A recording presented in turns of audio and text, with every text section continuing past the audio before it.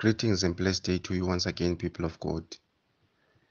Welcome back to our presentation sessions in the Word of God. And last time in season 1, which was almost a month ago, we covered the sexual demons, part 1 in season 1. And in that season, we focused on the spiritual husbands and wives. And we covered the dimension of adulterous marriages, the origin of spiritual husbands and wives. We also covered a dimension of the operations of masturbation, fornication, psychological influence of lust inside the mind. We also covered the harlot spiritual wife and the fornication, seducing spirits.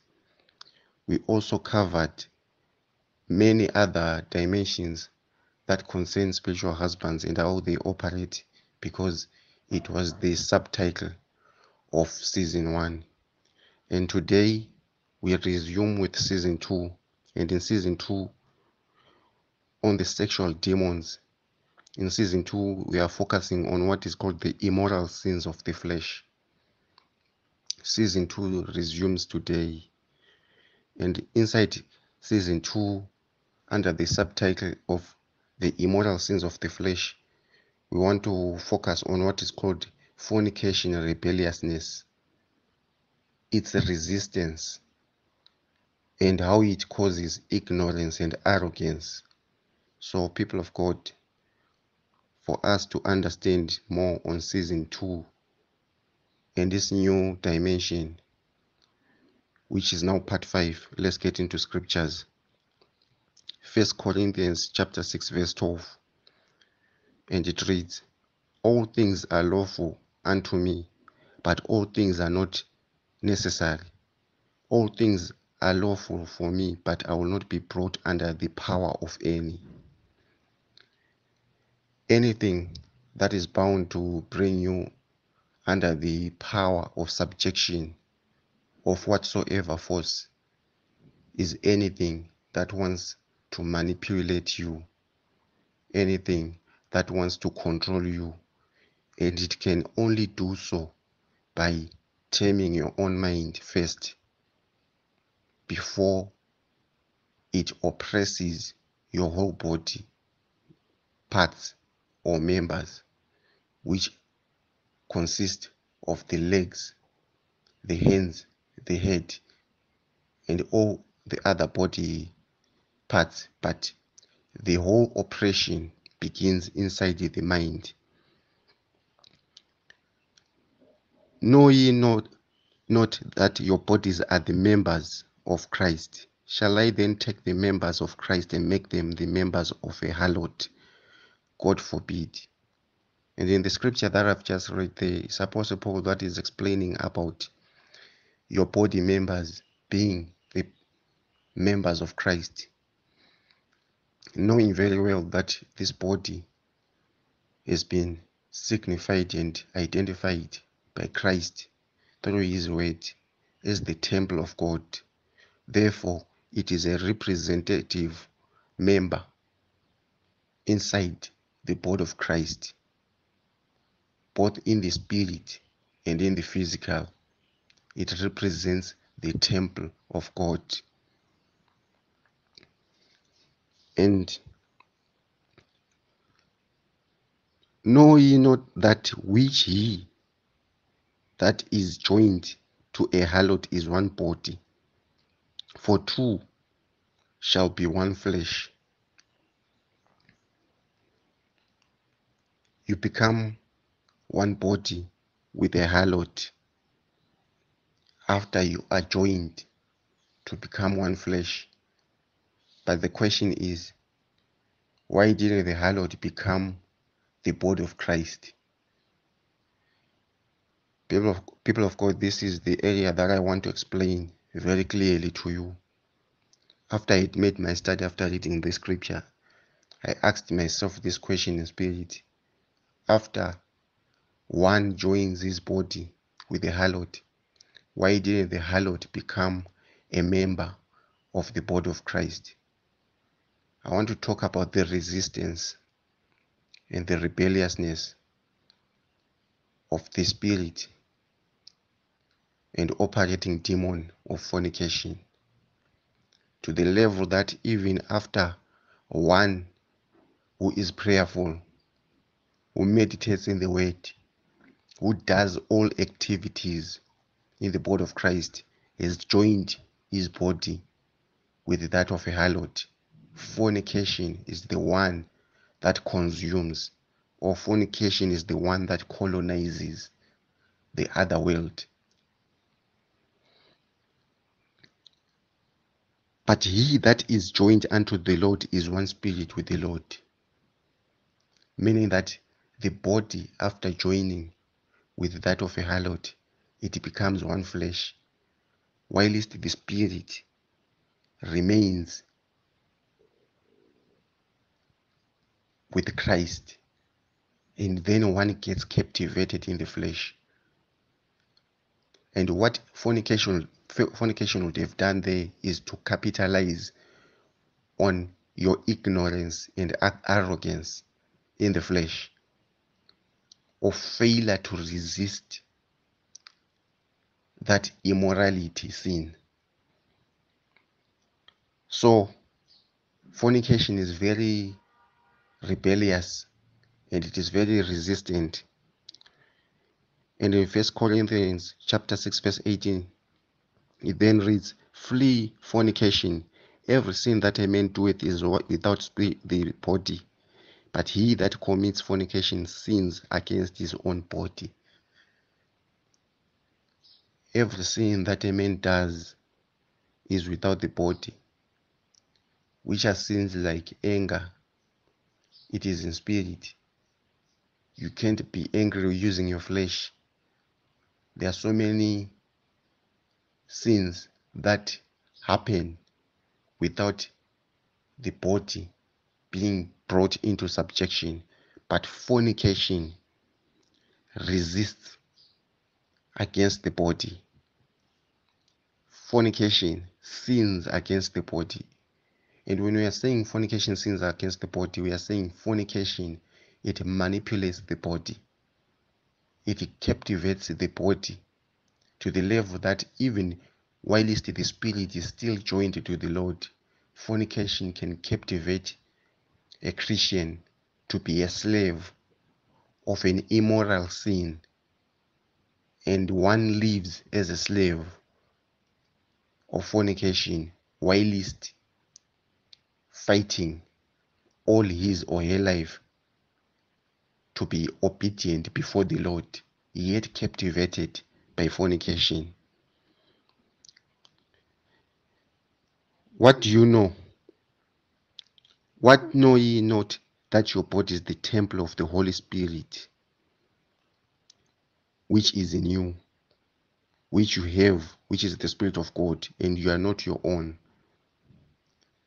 The Spirit of the Lord remains independent, which is inside you, because it is not captivated. Nothing can ever manipulate the Spirit of God that God invested inside you. But the flesh,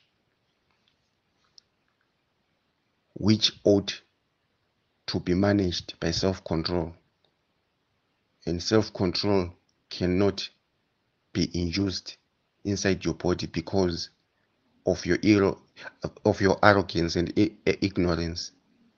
Therefore, fornication takes the advantage in the process to then manipulate the body, to resist and fight against your own body, to rebel against your thoughts, to rebel against all that you desire for the Lord, and it takes over.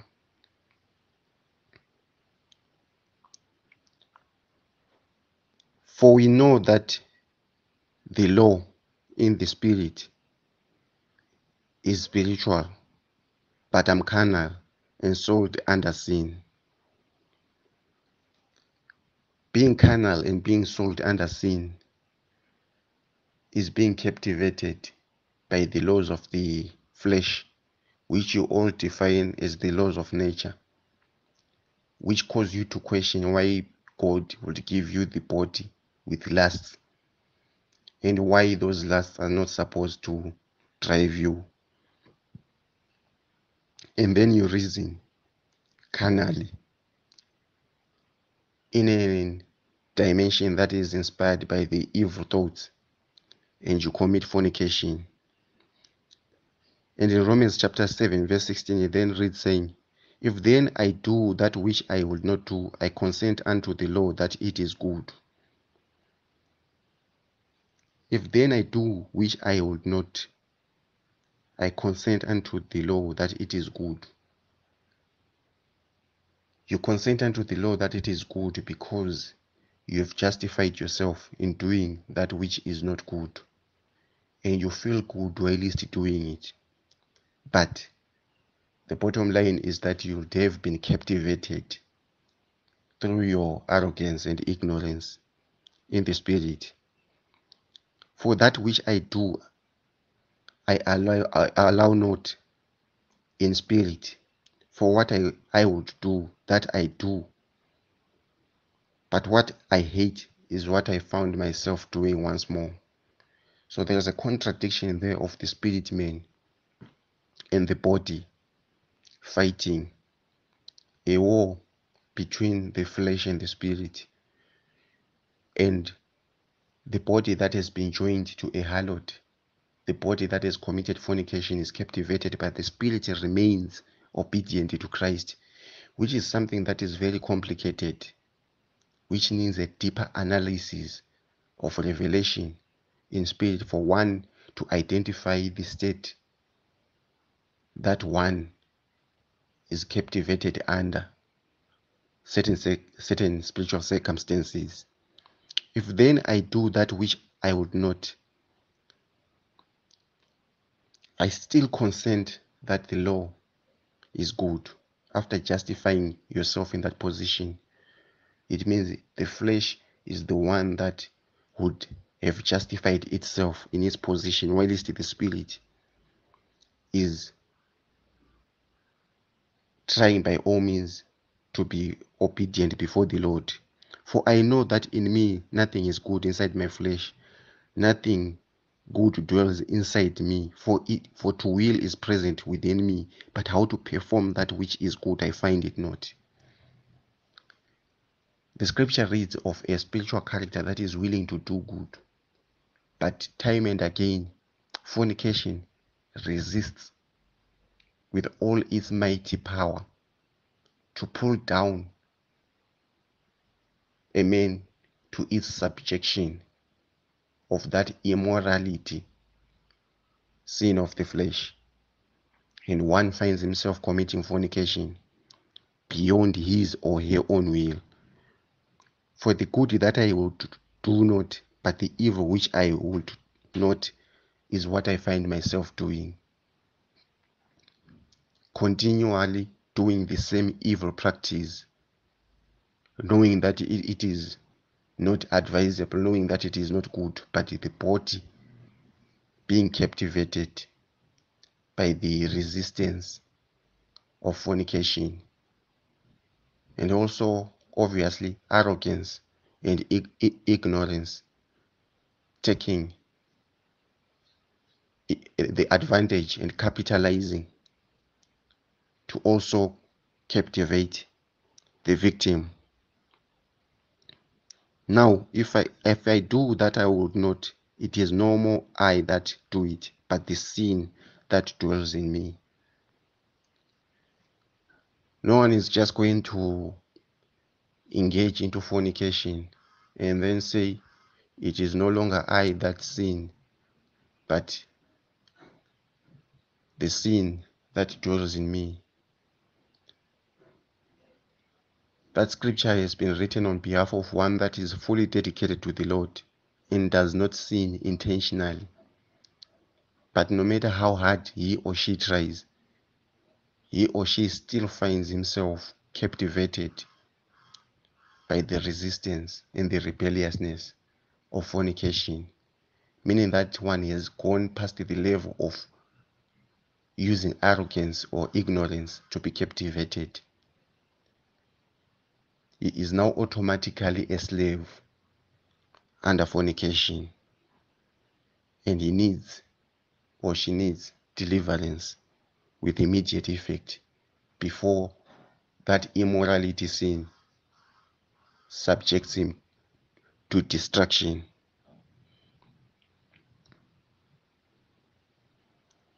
I will then find a new law that when I would do good, evil is present within me. Whenever you do good, you then realize that evil is present within you because it becomes an evident darkness where there is light. All your confessions, all your dedications from the heart, the spirit, are a result of the Lord, but all your actions, all your body actions, they signify an evident proof that you are demonized by fornication, that is very resistant and rebellious against what you ought to submit to the Lord. And Apostle Paul then says, O wretched man that I am, who shall deliver me from the body of this death? He reached a point of asking himself that question. And you know why he reached a point of asking himself this question? I'll take you to 2 Corinthians chapter 12, verse 7. And he is doing a prayer. And he says, lest I should be exalted above measure through the abundance of revelations, there was given to me a thorn in the flesh, the messenger of Satan to perfect me, lest I should be exalted above measure.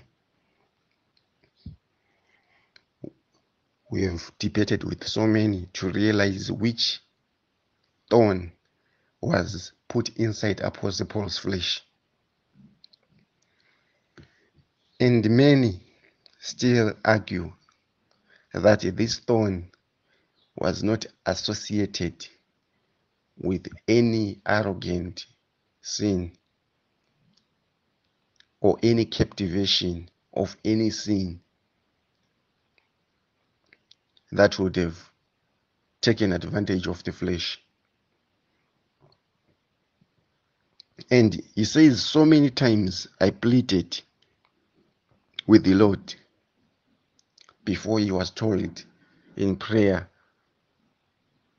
by the same Lord that my grace is sufficient for you. But my question is, what kind of thorn is this that Apostle Paul pleaded with to the Lord? He pleaded against this thorn in the flesh to the Lord. And the Lord gave him hope that my grace is sufficient. And earlier in Romans there we